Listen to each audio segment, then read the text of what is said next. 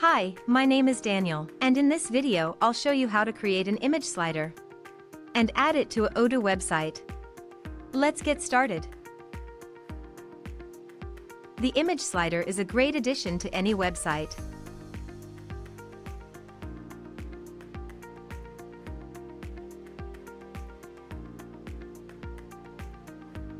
To start, enter Common Ninja website. Choose your widget from our large collection of widgets. And once you've entered the widget page, click on the Create button to enter the image slider editor.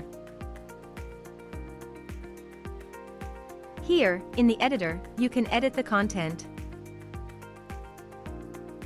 customize the image slider look and feel, and change the settings. When you're done, click the Save Changes button to save your work. If you don't have an account on Common Ninja yet, you'll have to register first. When you're ready to add the image slider to your website, go back to the dashboard. Now, on the dashboard, you'll see the widget you've created. Click on the Add to Website button. In the window that opens, copy the code and close the window. Remember, you can always return to the widget and keep on editing it. Now, let's head to the Odoo editor. In the Odoo editor, on the right menu, select the Embed Code block. Drag and place it in your page. Now, click on the block you've added to your page.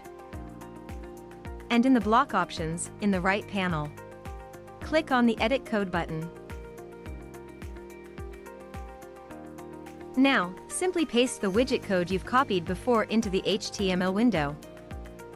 Click on Save to close the code window. And click on the Save button at the top right corner. And that's it. Now, the image slider will show on your website.